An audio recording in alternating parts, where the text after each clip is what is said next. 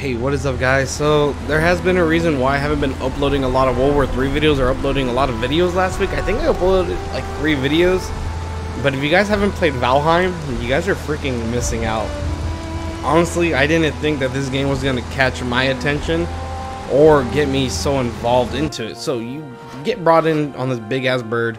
His name's Hugin or Hugin or whatever, but he's kind of like the guy that helps you with the tutorial. Like, he tells you what to do. Pretty much you have a mission that you need to defeat this god called Ericthar. I can't pronounce his name, but I was like, you know what, let's just get straight into it. I started farming. I started cutting trees down. And if you don't think you'll like this, I don't know, I like this type of games where you can just like farm like for hours on end. Like, if you guys didn't play World of Warcraft, this might not be the game for you, because World of Warcraft, you had to grind and you had to farm, and in this one is exactly the same thing. But I decided to just keep venturing out into the forest. No biggie. I was like, I got this, and I entered into the Black Forest, and I was like, all right, he's telling me to turn back. This is a dangerous place. And I was like, you know what, yeah, I'm gonna have to disagree, bro. This game seems pretty easy. And I'm enjoying the scene. I'm like, wow, this is beautiful. This is great. And you know, I was like, dude, look at these little greylings. These guys ain't nothing. And then I realized, oh, these aren't greylings. These are grey dwarfs. These are totally different types of enemies. And I was like, okay, well, let's see what I can do. I think I can kill them. And well, take a gander here. And you know what, I came back for seconds thinking I could do it. I ended up running away. Huggins stopped me for a little bit, and I'm like, nah, I got these guys are weak. And I was like, I got them, bro, they're so low. And no, they're not. So after a while, I found this little house, and I ended up fixing it up myself. So of course I went back to farming again. I was like, let me build up my base, let me get better at this game before I start going out into the Black Forest. I didn't know at the time that there was a thing called a greyling and a grey dwarf, and more enemies to come. But I went back to farming. I went back to cutting wood, picking up stone, and increasing my base.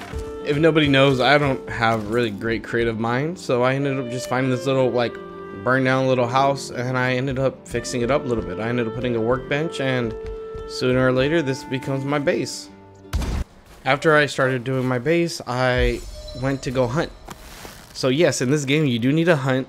You need leather scraps, you need deer hide to make leather tunics, leather whatever it is, leather helmets.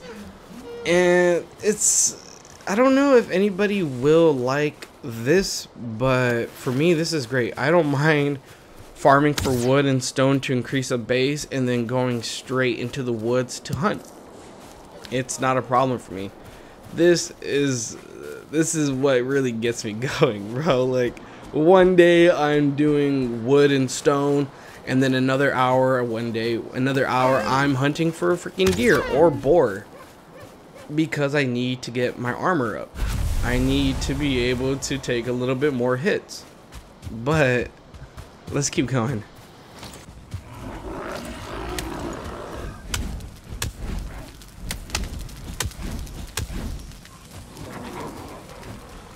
Whoa, that's a big boy. That's a big boy right there. That's a big boy.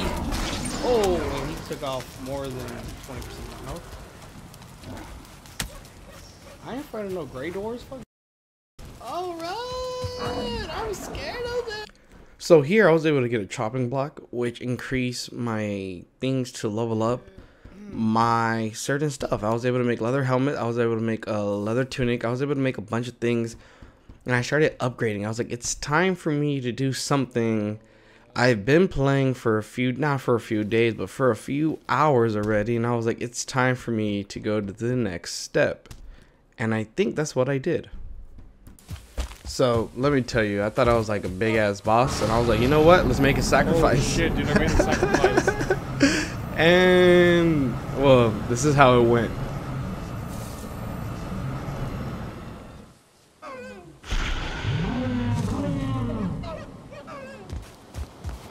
Oh. Oh.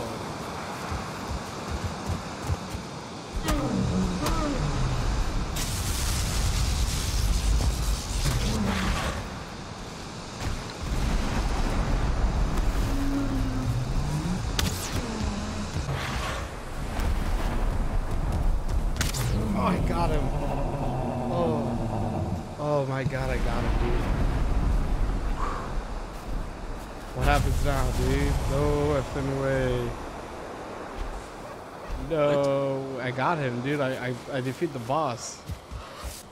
I'm not gonna lie, I did defeat the boss, but it was just by myself. There's no way I was gonna go 1-on-1 like hand-to-hand combat with this motherfucker. I was like, nah, I have bow and arrow, and I ended up killing him with the bow and arrow. And after you defeat the boss, you can take his trophy to one of these shrines, or to the shrine, and you attach it on there and you get a power. Yes, your boy Jam had no idea how to do it. I just wasn't looking at the hook. So, but I figured it out. Jump stamina uses negative 60%. Run stamina negative 60%. Activate power. No way. You gotta know that I adore you.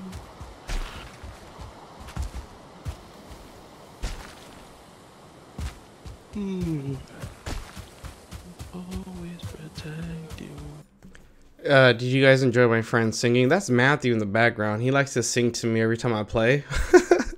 But besides the point, so when you got the power, you use less jump stamina and running stamina. So, like, man, I was just running through the forest like I was a big badass motherfucker. But you know what I mean. This game is pretty dope, though.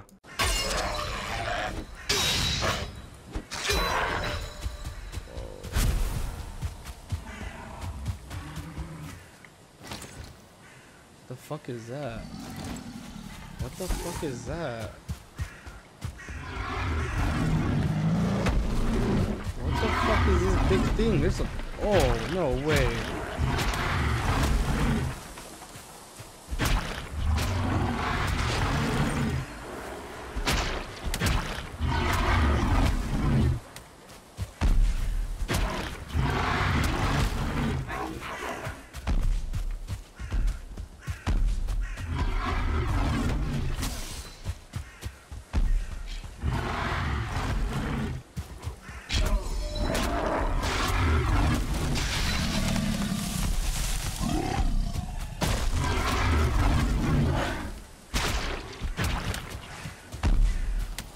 Run, Jam. Run, Jam. He's on your ass, bro. Run. Fucking whore. Whore. Kill me. Come on. Get the fuck out of here, kid. I'm gonna fucking whore up too. Oh, no. I'm about to die. I'm about to die. Fuck. Skills lowered. No. I lost skill.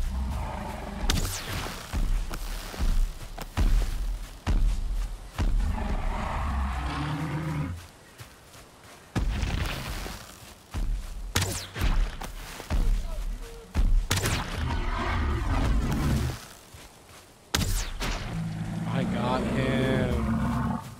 Nice. Troll hide. Yeah, so best believe your boy went back for revenge. I was like, there's no way this guy's gonna kill me. I'm like, I can kill everything. After I kill the boss, I was like, if I can kill a boss, I can kill a troll. And I did. I'm proud of myself. I'm sorry because I found this cave / dungeon or whatever you want to call it, and I died so many times in here. Like, you guys have no idea how many times I died in here. But I did get what I wanted, so I guess it wasn't that bad.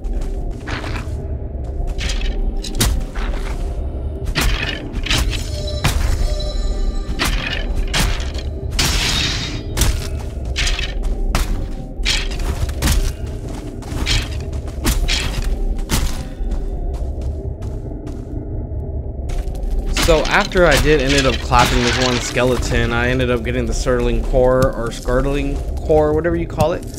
But I saw that if I went up to this rune here and I pressed E, it showed me the location of the Elder. Now the only thing I can suggest that the Elder is another boss, and best believe your boy's gonna go find that boss. This game just keeps getting better and better. The world is so huge. My next episode for this, if it does good or if you guys do want to see it, I have it with my cousin and we start exploring. Dude, I was so scared to explore by myself, but I had a companion with me, so that's gonna be great to see. So from that cave that we just went through, I ended up building a smelter. So I needed to make something that makes coal, which is a charcoal kiln. Now I don't have enough freaking skirtling core. I only have 4 out of 5, so it's like I need one more. So for sure I'm debating that this elder that I have to go to and kill will have that last skirtling core that I need, or if I just find another dungeon, then I'm going to be able to make this coal thing and I'll be able to smelt my ore into redefine ore, something like that. But oh my god, Valheim is so fun, it's so addicting. Don't worry, World War 3 community out there, Reddit, I'm still gonna be on World War 3. It's just that this game is getting my attention like a whole lot. On the next episode of Valheim.